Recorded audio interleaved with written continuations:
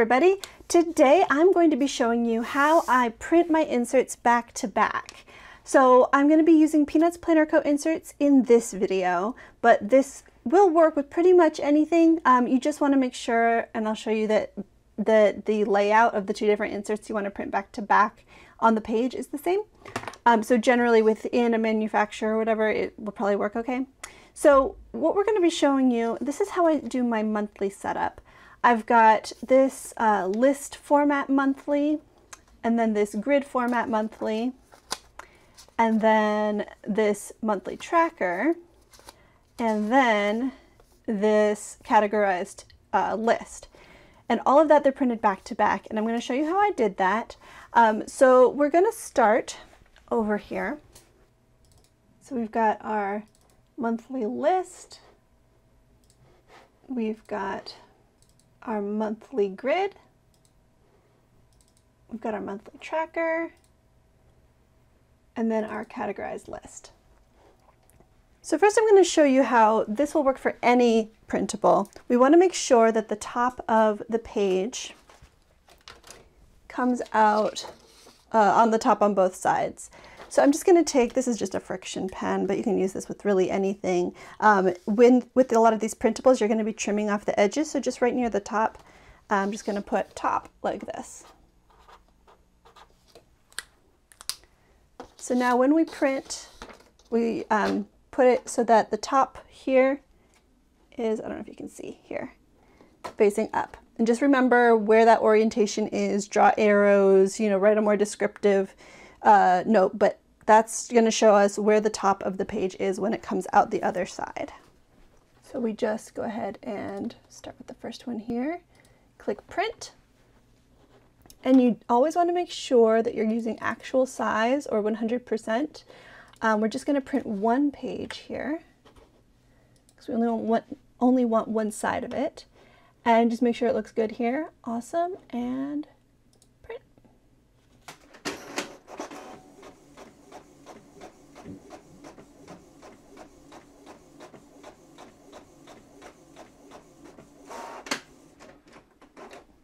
Excellent.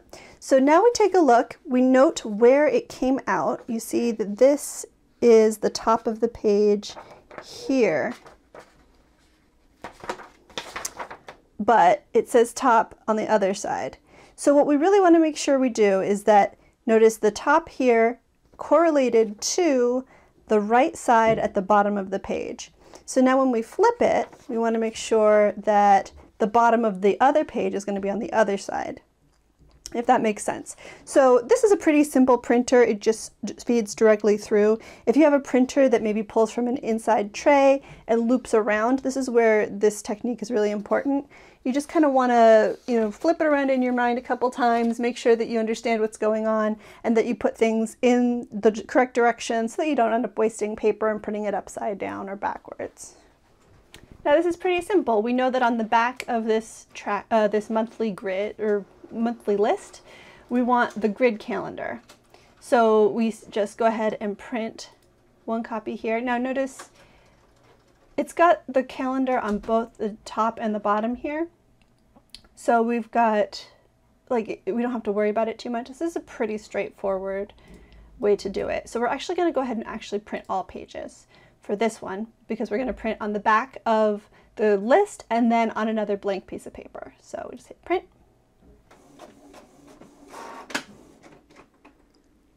Okay, so far so good. So on the first page here we have this list format, and then on the other side is the grid monthly. And we're going to take this blank page here and flip it for the next insert that we're going to print, which is the monthly habit tracker. We're going to do the exact same thing where we print both pages. So the first one will go on the back and the other one will go on a new page. Excellent. Go ahead and flip that second page. The first one, double check that worked correctly. And then our last insert is this categorized list, and we're only going to print one copy of that, not 14. And print. on the back of the tracker.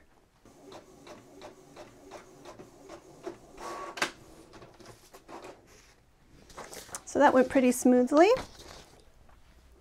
Let's come take a look. Make sure we put these back in the right order. All right. So we're gonna just trim this and so I can show you how this worked. Got everything going. You'll notice it's like all 4 across. So you end up with, what, 4 different versions of this from one set of printing, if that makes sense. So we'll just trim all of these.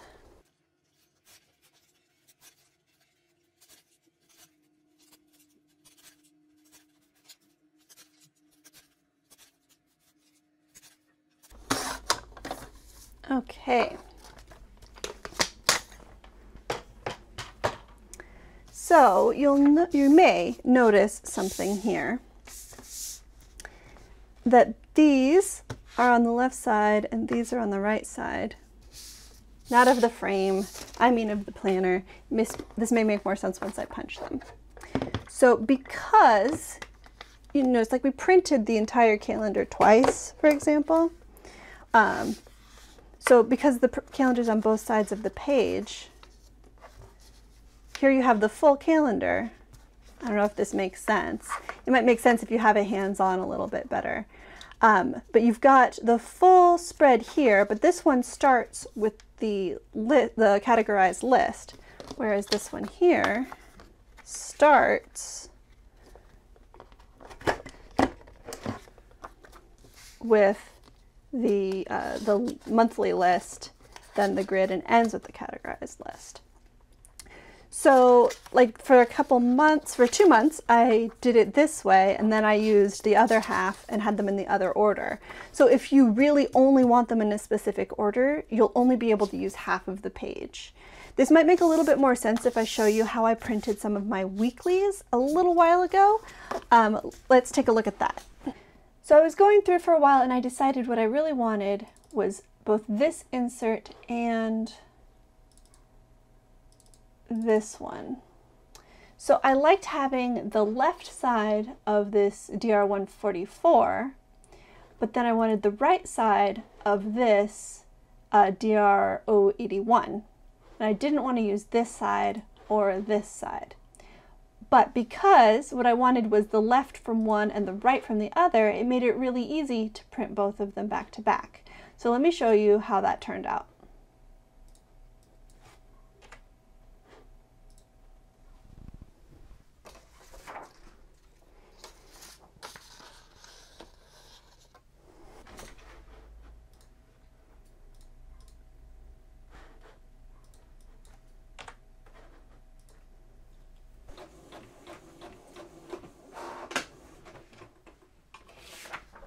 So here we go.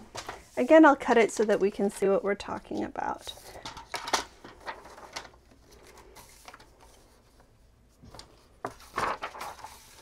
This side with the cut lines. When you're dealing with Peanuts Planner Co. inserts, there are cut lines on page 1 but not on page 2. So you can use whichever side you prefer to decide whether you want to use the cut lines or not. For a while I was only printing page 2. Because I just cut down the middle, but now I find that having the cut line down the middle is a little bit helpful, just to make things a little bit quicker. Anyway, I'm not going to trim the edges, but I'll show you what I'm talking about. So here we have one of the ones we don't want. Notice on the other side, it has the other part that we don't want. So this entire half of the page just gets tossed out, unless you want to use it for something else. But then the halves that we do want are back to back. And so we have here the right side and the left side. And so you just have to print multiples of these, and then every week you have the same spread that you like with the left side of one insert and the right side of another. So hopefully that makes sense. Just play around with it and it can get interesting. One other technique I've never used but could possibly work in a couple of scenarios is if you wanted to maybe print the left side of something on one side and the right side on the other of the same side of the page, you could print one, the one that you want, or you could cover half of the page with Post-it notes. Feed it through with the sticky side going first so that it doesn't flap. Then print the first side, then remove the Post-it notes and stick them on the other side of the page to protect that side and run it through again. Post-it notes actually go through the printer pretty easy, and so that could be a way to combine inserts as well if you wanted them both on one side of the page. But generally, I think it's not too hard to find things that you want to print back to back, and this is how you do that. So I hope you found this useful. I got a couple of comments on my last video about how I did this. I hope that things were in frame because I can't see the viewfinder right now. But in any case, thank you for watching, and I will see you in the next video on Thursday. Bye!